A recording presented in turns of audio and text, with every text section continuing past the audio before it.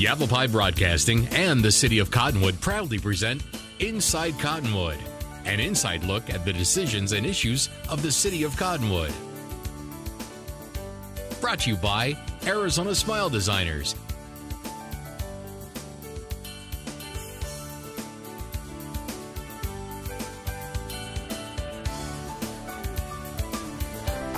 Hello, welcome to Inside Cottonwood. I'm Diane Joens, Mayor of Cottonwood, and your host today.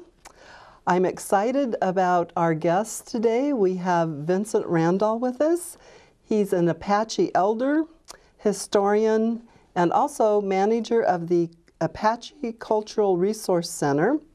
And then we have Chris Coder with us right here. Chris has worked for the Yavapai Apache Nation for many years, as I understand it, and he's their archaeologist. So, gentlemen, we want to start out today to talk a little bit about you. And we'll start with Mr. Randall. And let's talk about your, let's see, I guess you grew up in Clarkdale? And yes. You attended college at NAU. So yes. Let's share with us a little bit about that. Okay, I was born in Clarkdale. I still live in the same property that where I was born. In the Apache culture, they say that your umbilical cord that's left is buried there. So my umbilical cord is buried on the property that I live. When my family came back from San Carlos, back in the early 1900s, they moved around to where they had originally come from, but the people that moved into where they had lived and the Forest Service had taken over the properties in 1905, so they came down into the Verde Valley to be with their clan relatives, the Yakogayan, which are the white land people. And I belong to the Yoane, which means over the rim on top of pine country. And that's where my original family's people came from. And so they moved into Clarkdale, my mother used to say in 1911. Mm-hmm. And onto the piece of property that I still live on. And my bedroom's about 30 yards from where I was born. Oh, that's an amazing story. Yeah. There aren't too many people who can say that. So you really have some roots here, right here in the Verde Valley and right in Clarkdale. Yes. And you taught school in Clarkdale, as I understand it. Yeah, I taught in the Clarkdale school system for 28 years. That's a long time. After I graduated from NAU back in 1963, it was Arizona State College. Mm-hmm. And I had a job opening. Mr. Robert DeVault, who was the principal, who had been my teacher and principal of the school, always told me that, you know, you can always come home.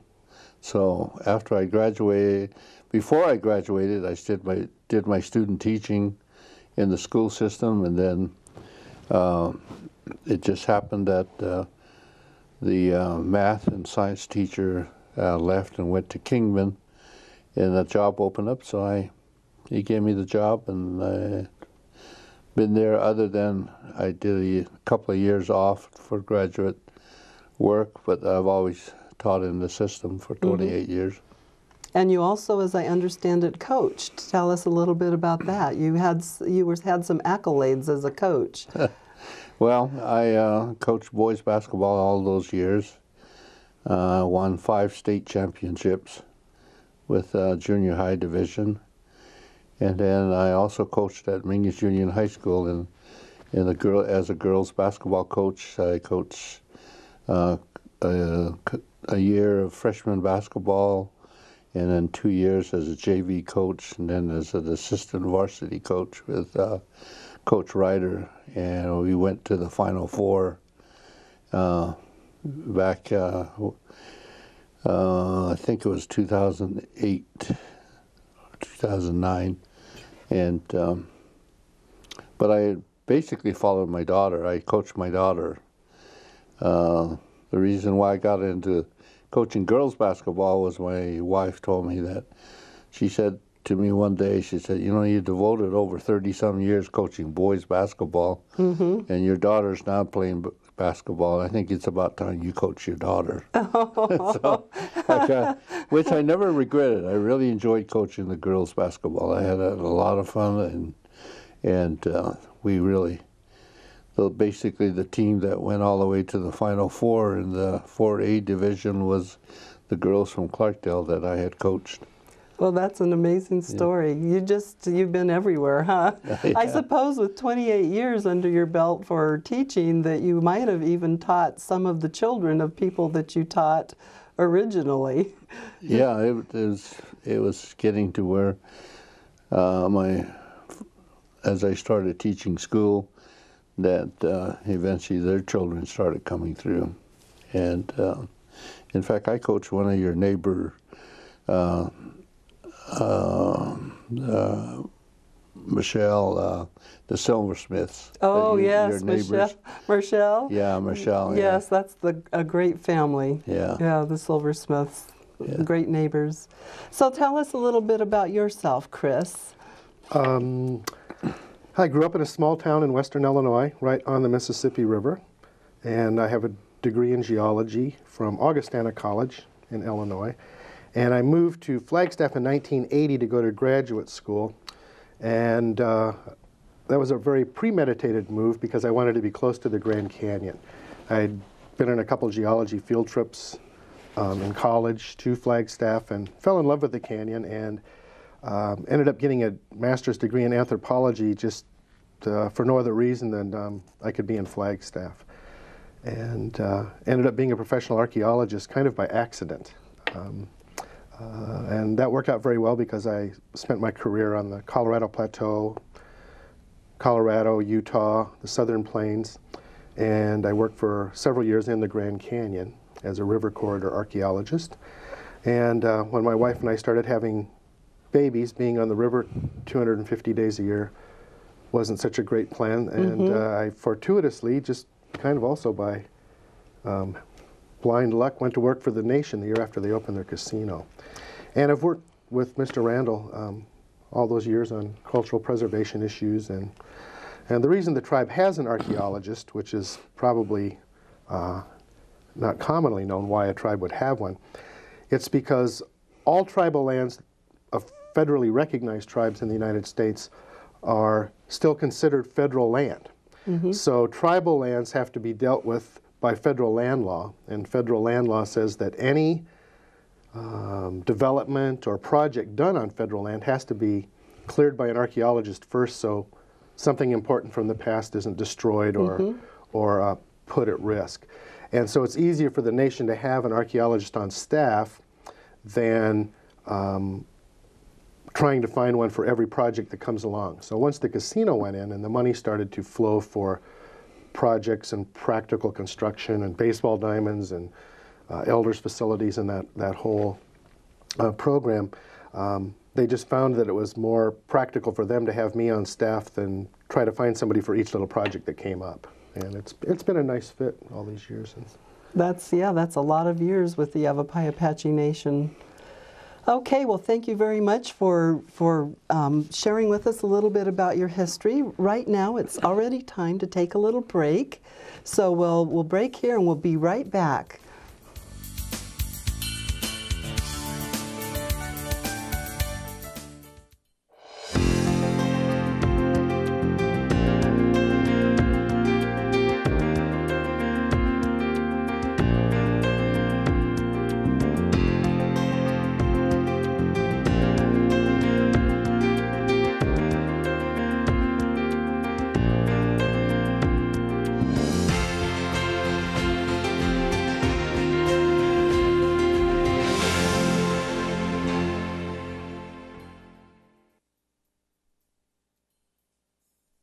everybody. I am Lou Ann Patterson. My family and I would like to welcome you to the Copper Star Indoor Shooting Range, Northern Arizona's premier shooting sports facility. We offer a 25-yard pistol range, a 50-yard archery range, and Arizona's only 100-yard indoor rifle range. In addition, we have a full-line gun shop as well as an archery pro shop. Come check us out. We're located at Highway 260 and Cherry Road, right next to Out of Africa. Looking forward to seeing you all.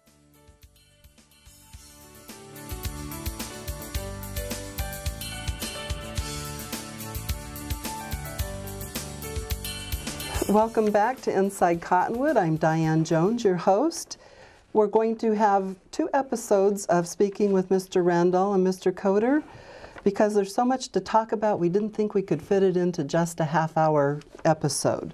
So this is the first episode. It'll be running on cable, on Channel 2 on cable TV, and also for people that don't have cable, they can watch it on verdevalleytv.com on the internet. And it will also be uploaded to YouTube, so anybody can watch the shows in that manner if they don't have cable TV. Again, we were talking about your backgrounds and your college and where you've grown up and those sorts of things. What I really wanted to talk about today was to talk about some of the history of the Yavapai Apache Nation people. And Mr. Randall is Apache, and he is going to share a little bit with us about where the Apache peoples kind of originated. And as I understand it, the traditional, we'll talk a little bit about Yavapai, it's 2 distinct tribes. But it originally, and we do have a map here today, stretched from the San Francisco Peaks in the north to the Pinal Mountains in the east and to the confluence of the Gila and Colorado rivers in the southwest. And the picture we have up there right now is of the Rio Verde. And I think we're looking for another photo right now. So it ran to the Colorado River in the southwest. So talk about, I mean, the origination as far back as you know, to the Apache tribe at least, and where they lived, where your ancestors lived. Well, first of all, I'd like to say that when you talk to the elders and especially in the Verde Valley, the Yavapai and the Apache people lived together, and it's kind of they don't talk about so in years. I remember when I was a kid, I asked some of my elders, my grandpas and grandmas, how long have we lived with the Yavapais? And this is the way they used to say it. We live with, we call them goon in Apache. We live with the goons for a long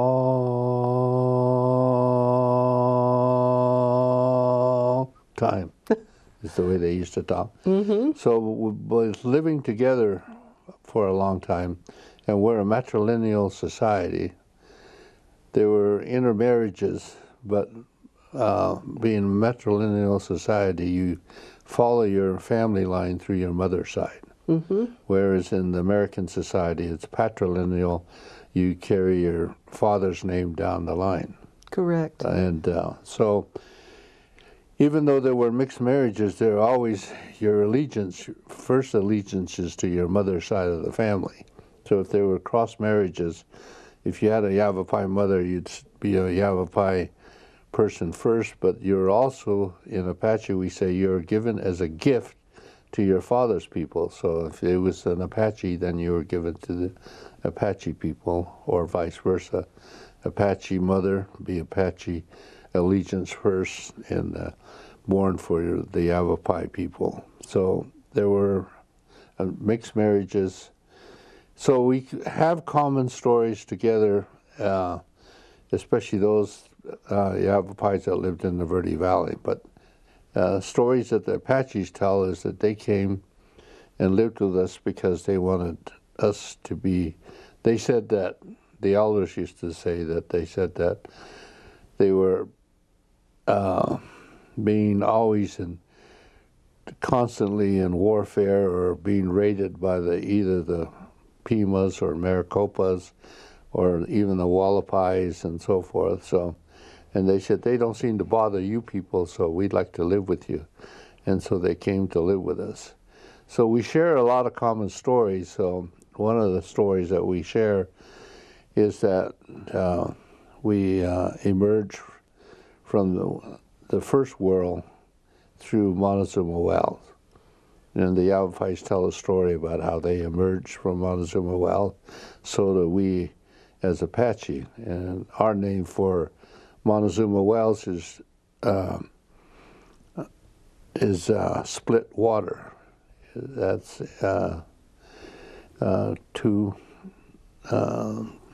Tutsil. And we emerged from there, and then we continue our stories and go through the second world, which is after the flood. And then we have a story about a hero that we call the killer of enemies that killed the monsters of this land to make our people safe. So in our stories, we've always been here. We didn't migrate here. We came from the underworld through Montezuma Wells. We lived through the flood. A woman lived through the flood that gave birth to a new generation of Apaches, and the Yavapais tell the same story, similar, not the same, but similar, about how they also began to repopulate the land. So do both tribes feel that they were born from Montezuma Well, or is that mainly Apache? They both have the same story. Oh wow, At least the Yavapais in this part of the country, they both have the same story. Similar story, I shouldn't say same, similar story. And they also have the same hero. We call him Nayetnas, one in Apache, that means killer of enemies. And they call it Skara Omcha in Yavapai, about how he sanctified the land. And so we have very close ties to basically this land, especially with the Red Rocks. A lot of our stories about the land being sanctified. And so we have a very close tie to this part of the country, and that's why after being incarcerated in San Carlos for 25 years, they wanted to come home. It's kind of like similar to the Jewish story about how they were dispersed, and then in 1948, when the United Nations recreated Israel, the country of Israel, the Jews started coming home, and they're still coming home today. And that's kind of the same. We have that same affinity to the land, because the Jews, as they were given the land of promise, God gave them that land, sanctified that land for them. We have the same similarity to affinity to the land that's here, and that's why we're here. And that's why we'll always be here. Absolutely. And I can kind of relate a little bit. I grew up in Sierra Vista and moved as a teenager, and in my heart, that's always my home. You know, the mountains, the lands, it's, you know, the San Pedro River. It's just kind of where your heart is and where your roots are. So I totally understand that. Yeah. We'll be right back. We're going to take another quick break, and we'll be right back to talk a little bit more about the Yavapai Apache Nation and its history.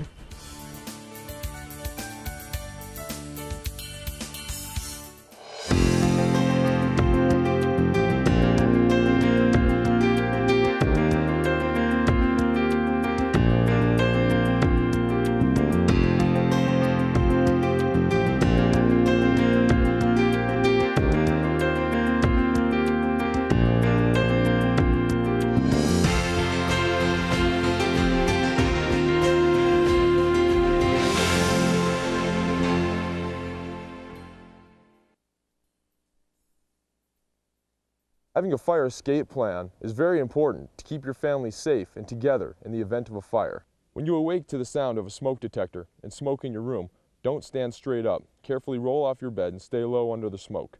If your door is shut, feel the door with the back of your hand. Slowly open the door if no heat is felt. Always stay low until you get to the outside of your home. Always have 2 ways out of your house and a specified meeting place somewhere outside your home. Home escape plans should be drawn up and rehearsed on a regular basis. This could be the difference between life and death if caught in a fire.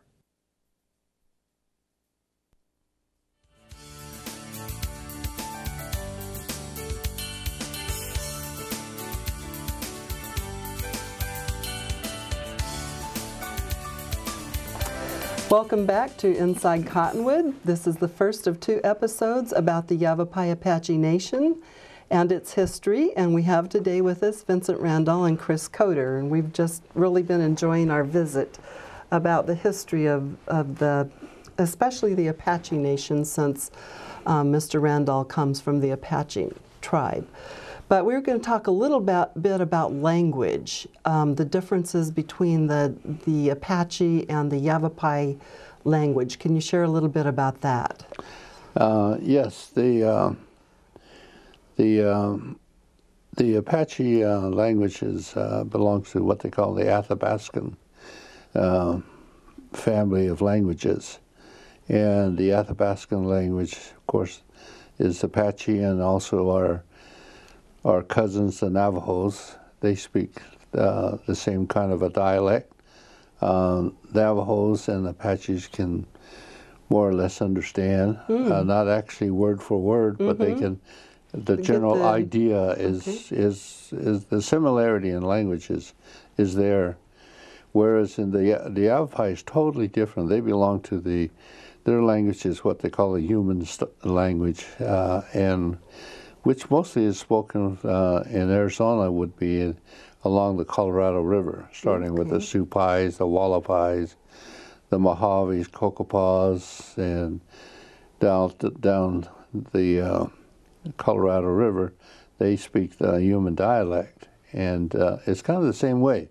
Well, a Yavapai speaker can understand a little bit of what, mostly the real close similarity is the Yavapais and Supais. The Yavapais can pretty well understand each other with those family, and then on down the line, they can also understand a little bit of each other. But the difference between Apache and Yavapai is just like Chinese and French. That's quite a difference. A real big difference. Right. And of course, languages to me is the basis of your cultural identity. If you know your mother language, it's a total concept of your cultural life, because all of the things that you feel, reflect, and communicate is through the language that you speak. Absolutely, and that's how you retell your history and keep your history going. Now, did the history, was it written through the years, or has it always been verbal and told through the generations? It's always been an oral. Both languages have always been oral. The Apache language really hasn't. There was some primary work by the Lutherans, by the Upleggers in San Carlos, and there was another guy named Hoyer that came out west, and Grenville Goodwin, some of those guys, but they never really put in the written language per se until about 1964. The Wycliffe Bible Society came to the White Mountains and set up the language.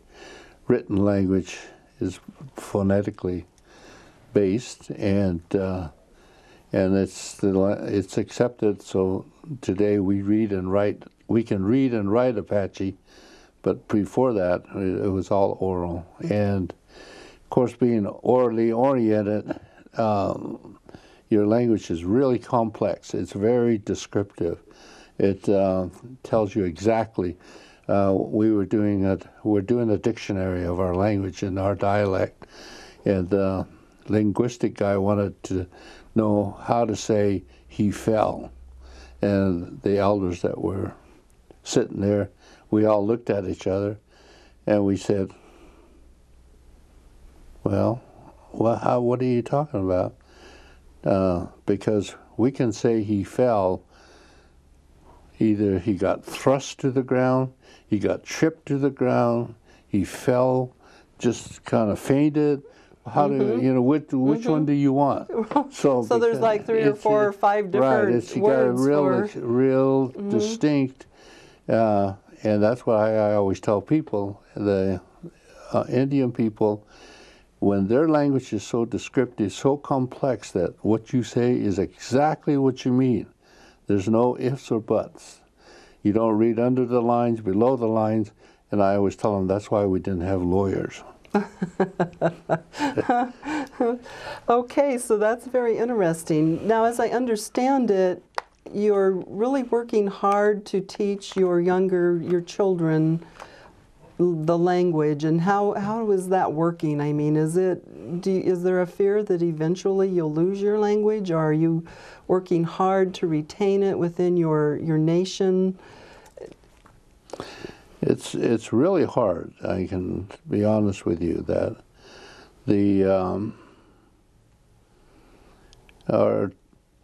there's a couple of things that happened to us that made our language. Well, first of all, intermarriages between the two groups of people. Sometimes the other one didn't pick up the other one's language, so neither language is spoken in the house where the children are growing up. So then then English is a common language that they use. So English now becomes a term. The boarding schools that our parents went to, our grandparents, forbade the speaking of our language. So that kind of knocked our language back because they started speaking nothing but English and so forth. And then today we have all this modern distraction of different things, whether it be TV, games, computers, phones. It's all English and so forth. And then it's getting to a point to where the elders that speak the language are all now passing on. And so, when we get together, the elders, myself, and I have an advisory panel and so forth, we speak our language, we have fun talking, but out in the open, nobody's talking. And it's just like, as I told some people, I don't speak very good Spanish, but I do speak Spanish. I understand Spanish more than I can speak it well. But the reason why I picked up the language was I had friends that were Spanish speakers, and I wanted to hear what they had to say. You wanted to understand. Yeah, understand what they say, so I picked up pieces, and so I can understand that. Whereas today, our children don't have that opportunity because they don't hear, whether it be Yavapai or whether it be Apache, it's not commonly spoken, so the children don't have that curiosity to say, well, I really want to learn how to. So, but we're trying. We try. We have classes, and we're trying to revive the languages, so to say. And probably record some of it so that it's not lost. And oh yeah, and we're, like I said, we're working on our own dictionary, which is kind of a working dictionary. It's just not.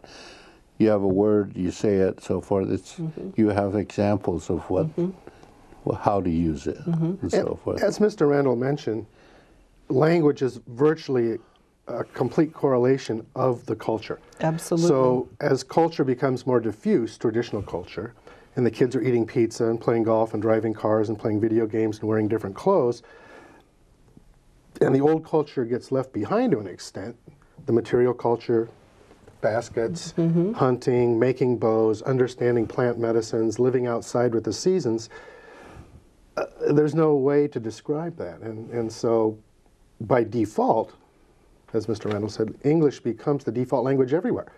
For Chinese businessmen, German bankers, Apache kids, Yavapai kids, Navajo kids. And it's a real blow to the elder folks because the only incentives now for the kids to learn the language are ideological, not practical. And it's a problem, and it's sad. It is, and life is all about change, it seems like, and change happens throughout history, and we move forward but I understand wanting to retain those cultural languages and all of that. You know, we're at the end of our original, or our first episode, and I just want to let the audience know that we're going to come back. We're going to have another episode, and we're going to talk about the Rio Verde Reservation and some other interesting things about the Yavapai Apache Nation and in the Verde Valley. So I would encourage everyone to come back to the second episode. We're going to go ahead and say goodbye right now, and we will see you very soon.